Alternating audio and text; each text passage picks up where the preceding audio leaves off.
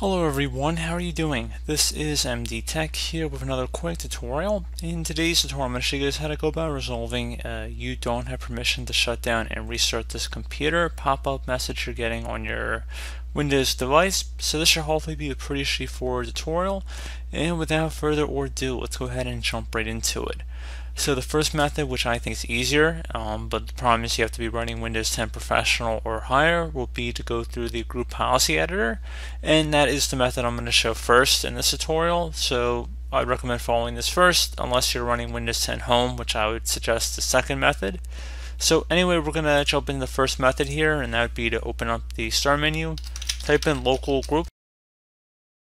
Best match should come back with Edit Group Policy if you're running Windows 10 Professional or higher. If you're on Windows 10 Home, it won't come back with this. So that means you're going to have to go with our second method here. So anyway, we're still on our first method. We haven't even really jumped into it yet. So the first thing we're going to go under is Windows Settings. So go ahead and double click on that.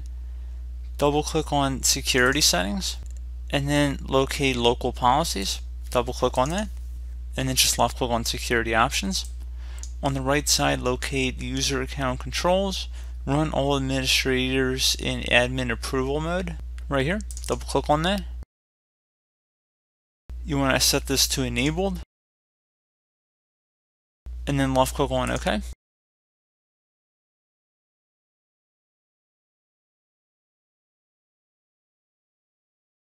And then once you've done that, you want to close out of here. Open up the Start menu. Type in Run, select Run from the list, and then type in GP Update space /force as it appears on my screen. Select OK. This is going to be updating the group policy, so obviously we can't restart our computer without doing a hard power off, so that's why we're just updating it this way. So it should say update has completed successfully. So you should be able to restart your computer at this point, and hopefully that has been able to resolve your problem. If you're still having an issue, or if you were unable to access the Group Policy Editor, another method we can try would be to open up the Start menu, type in regedit, it's R-E-G-E-D-I-T. Best match should go back to Registry Editor. You want to right click on that and then select Run as Administrator. If you receive a user account control prompt, select Yes. Now, before you proceed in the registry, I would highly suggest that you create a backup of it, so if anything went wrong, you could easily restore it back. And in order to create the backup, it's very simple. Just go ahead and left click on the File tab, select Export. File name, I would suggest naming it the date in which you are making the backup. Export range should be selected to all, and then save it to a convenient location on your computer. Select Save to save it, and if you ever need to import it back in, just put Select File and then Import, and navigate to the file location, and that's how you'd restore from a backup. And now we're ready to begin, and we're going to expand the HK local machine folder, and now double click on the software folder under that. So double click on that subfolder. Do the same thing for the Microsoft folder now. Same thing for Windows.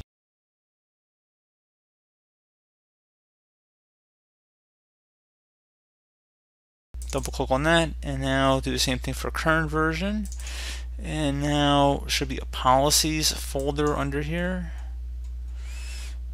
right here. Double click on that, and now finally system, so go left click on that. And now it should be something on the right side that says enable LUA right here. Double click on that, set the value data to 1, and then select OK. Now you can close out of here, and restart your computer. Should be able to work once again, and you shouldn't have any more issues related to this. So as always, thank you for watching. I hope I was able to help you out, and I do look forward to catching you all in the next tutorial. Goodbye.